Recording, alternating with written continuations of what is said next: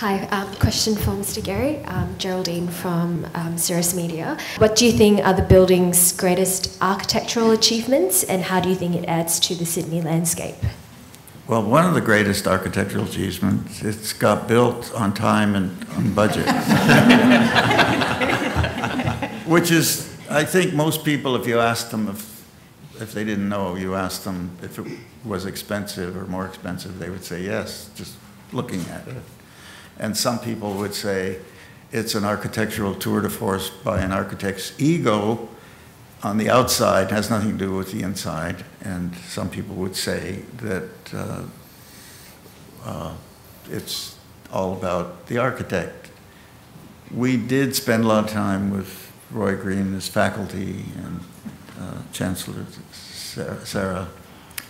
And we talked about, we had the experience of doing one business school, and that they had seen, and the faculties compared notes, and the idea of creating an open system, and this one went much further than the one in the other one.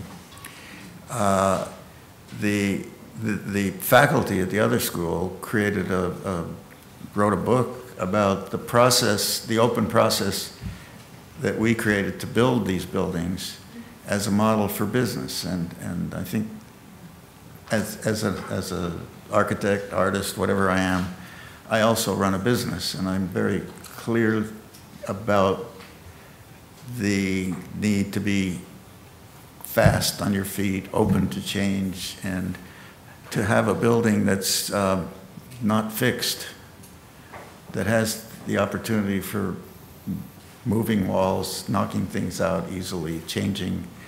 We have a few fixed points that are kind of the oval room, the terraces, the opportunities for meetings and so on. And then the rest is pretty open-ended. So